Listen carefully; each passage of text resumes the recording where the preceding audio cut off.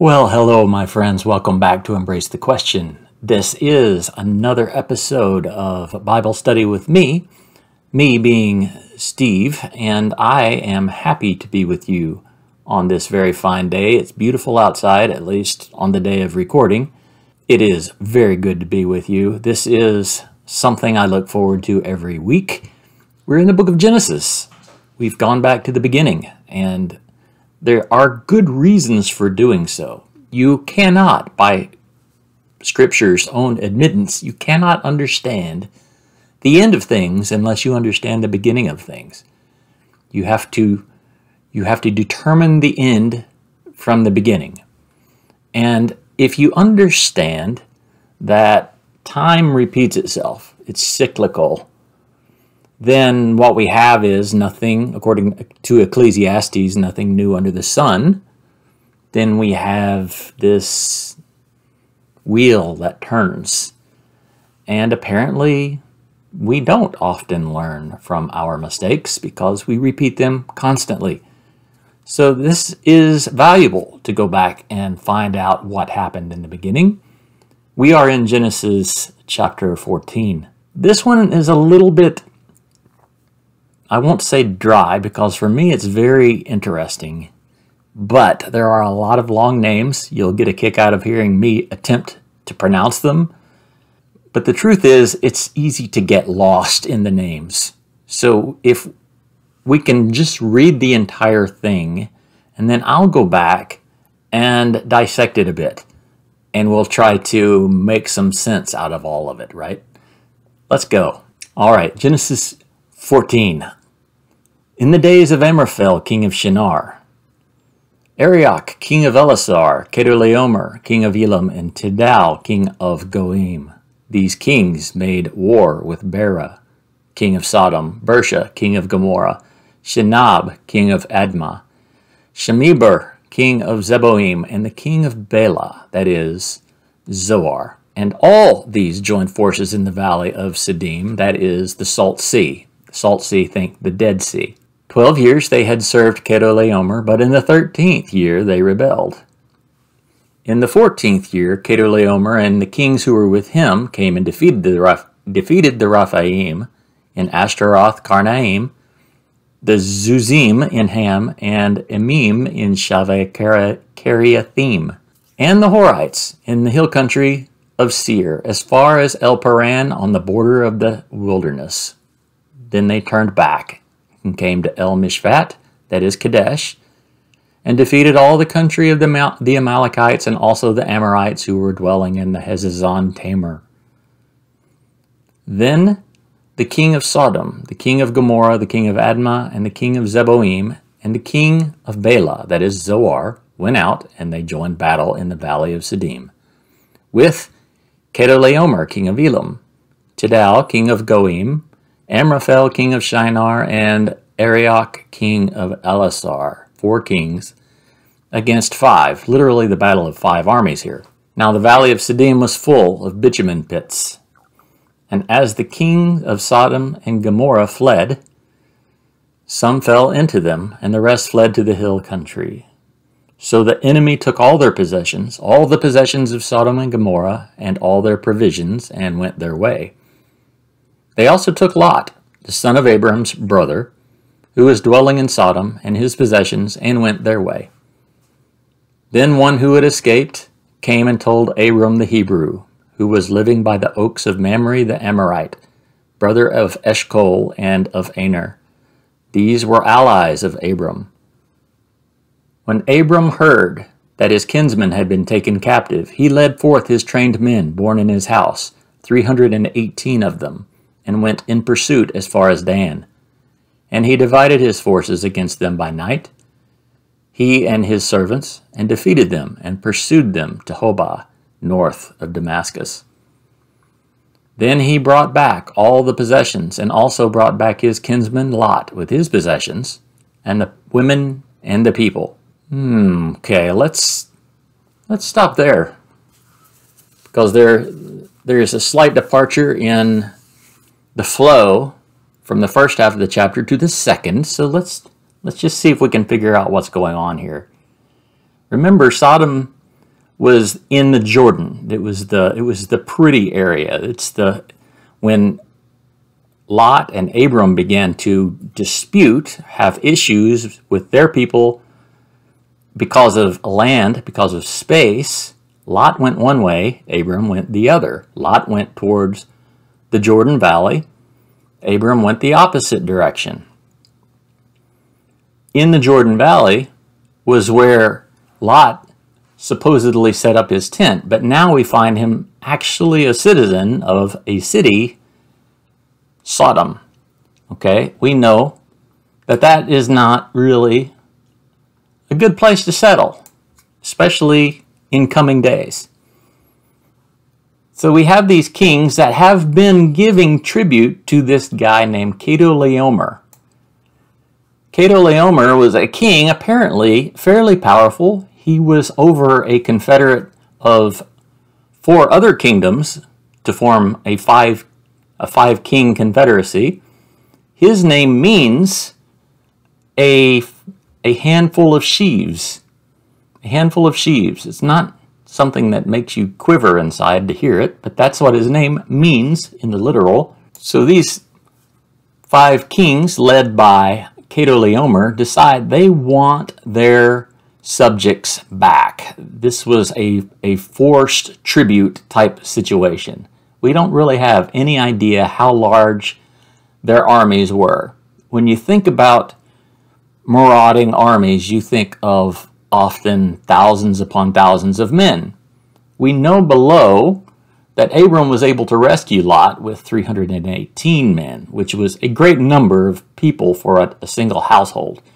We'll get more back to that in just a second. This guy wanted his subjects back. Apparently, this was his bread and butter. He forced people into tribute situations. So he gathered his allies and came to reclaim what he considered his. In verse 10, we learn that the valley of Siddim is full of bitumen pits. Think, if you've ever been to Yellowstone National Park, then you realize that there are areas in that park that are just bubbling pits of boiling mud, basically. You would never ever want to fall into one of these. It's extremely hot, and you could, I suppose, use that mud for a number of purposes. Bitumen is what Noah used to pitch the ark, to waterproof it. It was a useful product. It's like tar pits. So obviously we're talking about a somewhat volcanic area. My parents recently went to the Canary Islands. You know that there's a very active volcano there in the Canary Islands, but on other islands there are volcanic vents, and the locals use these vents to cook food. They'll put big iron grates on them, line chickens up on there, and sell them to tourists. Extremely hot air coming out of these vents. I would imagine that this area right here was very similar to that. And because we know this, many have surmised, I guess, that God used the volcanic nature of this to judge Sodom and Gomorrah. That the fire and brimstone from heaven was actually an explosion of volcanic nature, right? So, is it possible? Sure, it's possible. We don't know. We are guessing. But these bitumen pits are apparently pretty dangerous. You know, that's one of the scary things about Yellowstone, is that there are areas there that you can walk, and some areas you can't. And sometimes you can't tell which is which. Sometimes it looks like it would be very safe to take a step out on this crusty ground with a little bit of moss growing on it, or maybe a few weeds. But in actuality, it's just an inch or two thick before you fall through it into some superheated mud, which you might not ever get out of.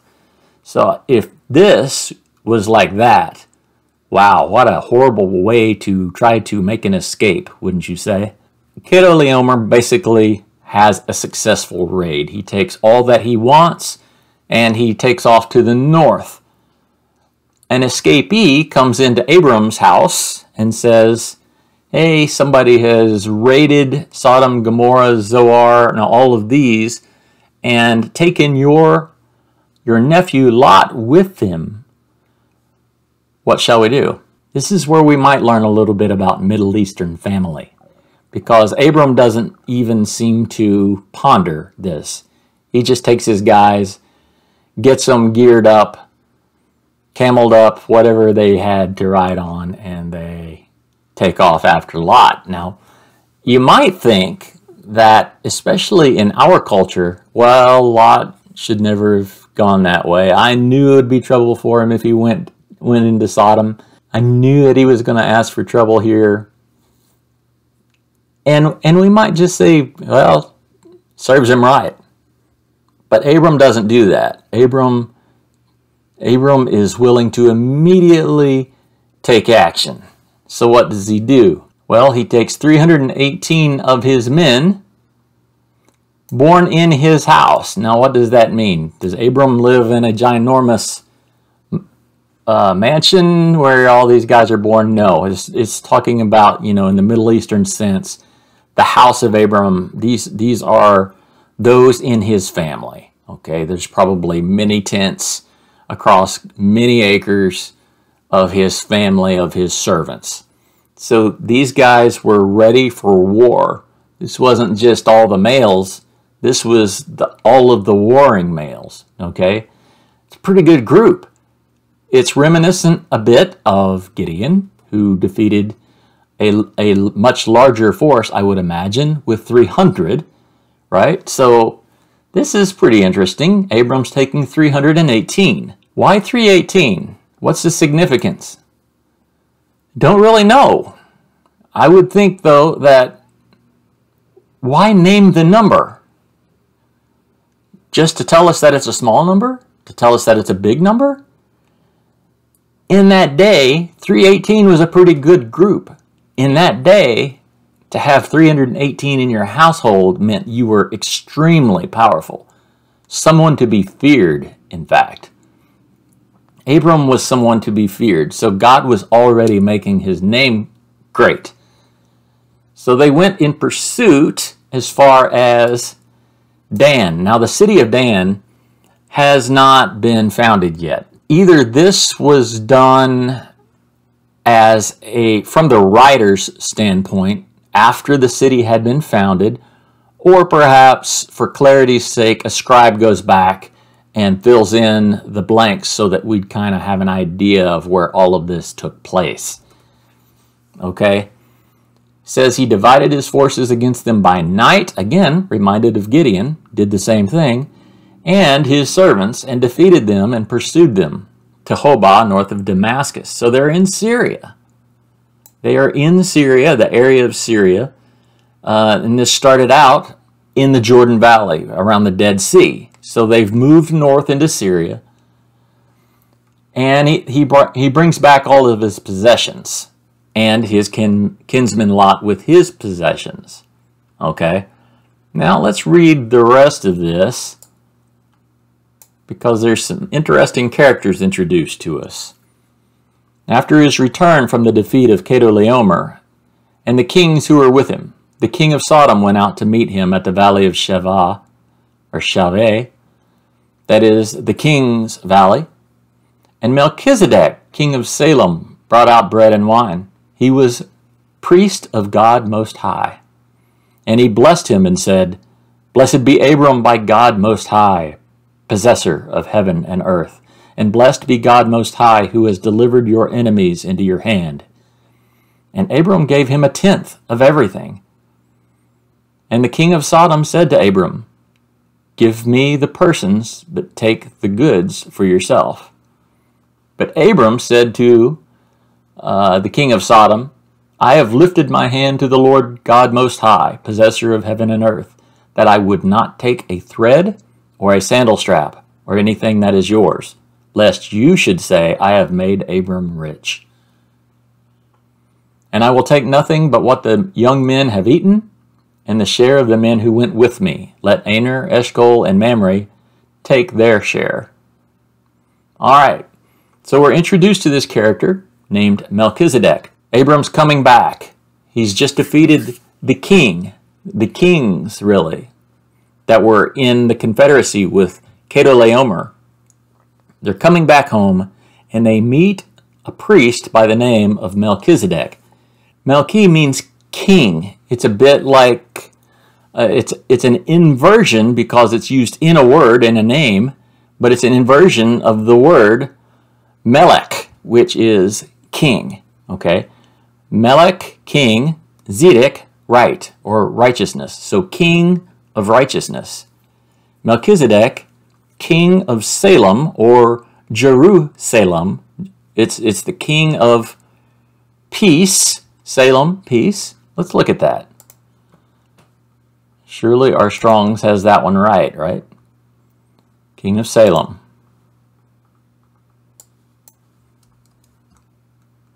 There you go. Same as peaceful, Salem, or Shalem, from where we get shalom, peace. Okay? Melchizedek, king of righteousness, king of Jerusalem, or king of peace. He brings forth bread and wine. So he's bringing forth the elements that we're all used to. The bread, the wine. The bread symbolizing the body of Christ, the wine symbolizing the blood of Christ. Okay? Interesting, because this is 2,000 years before Christ. Who was Melchizedek? That is a matter of debate. Nothing provable. Some say that Melchizedek was possibly Shem, and Shem was alive and well at this time, one of the sons of Noah. And he had also a very powerful house, Shem. But was it Shem? We don't know. Others think it was a theophany or a pre-incarnate person of Jesus. Could it have been? Could have been. We just don't know. It's impossible to know. So Melchizedek, the king of Salem, personally for me, I believe this was a mortal. Could have been Shem. I don't think it was a theophany. If I find out different someday, I'm completely fine with that. He brings forth bread and wine, and he is the priest of the Most High God. Now, why? When we get into Hebrews and it starts talking about Jesus being of the order of Melchizedek, what does that mean? The order of Melchizedek is a priestly order that is somewhat divine in nature, more so than, say, something that can be traced through human lineage. I would say like the Levites.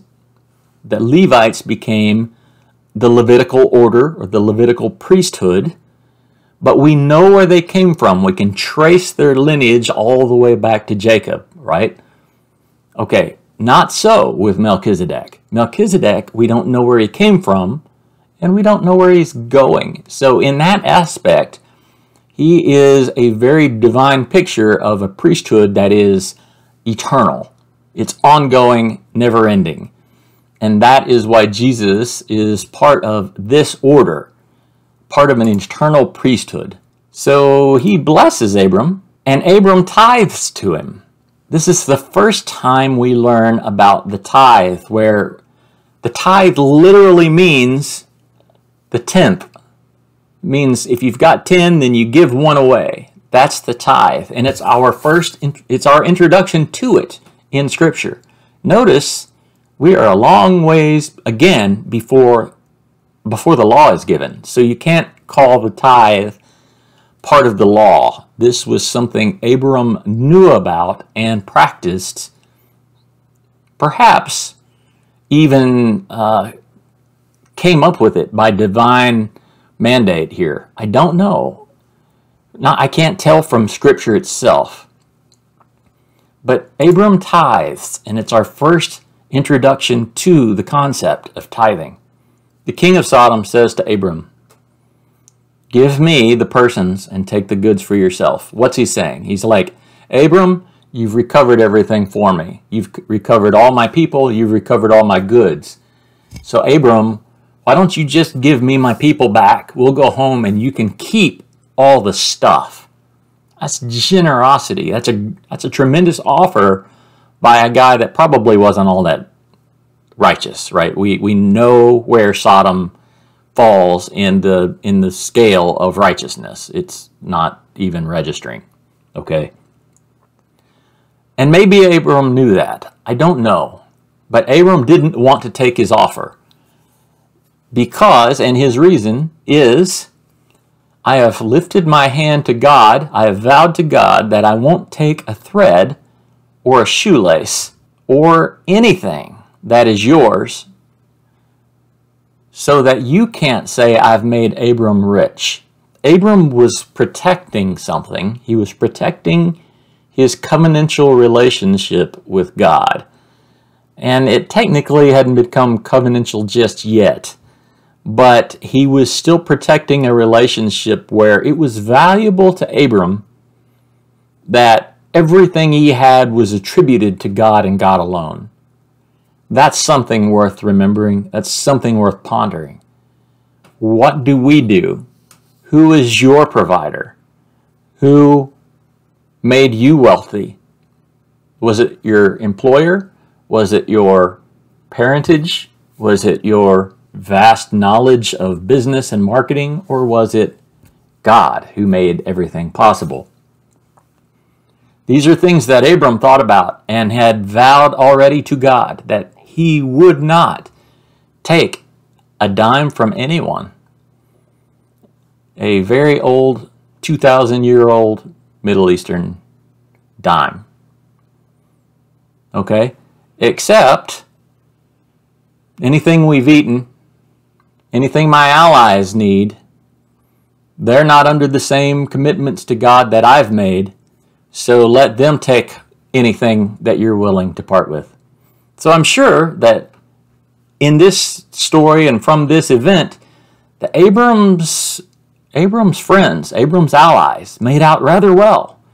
They left rich men, so the rich get richer.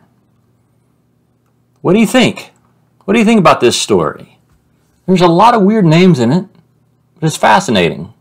You know, if you've ever seen the movie The Scorpion King, starring Dwayne Johnson, The Rock, can you smell what The Rock's got cooking? Well, if you've ever seen that, a lot of people have wondered where in history that Scorpion King, he's actually a historical figure. Who was he? And we don't really know. I think that some have placed him back during these days, this time period, and I could be wrong. But I recognize some of the historical data on that crosses some of the historical data we see in Genesis as well. So, interesting stuff to me. Abram rescues Lot. Now, we're getting into the area, aren't we, where we're going to see Sodom and Gomorrah mentioned again, and Lot seems to stay in trouble in this area. He seems to stay in trouble ever since he's taken the good land. What are we going to do with him? Well, I certainly appreciate you guys joining me in with these little studies. I want this to be a blessing to people for as long as YouTube is a thing.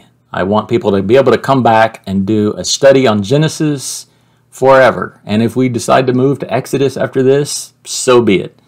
But I want people to be blessed by the plowing we are doing right now.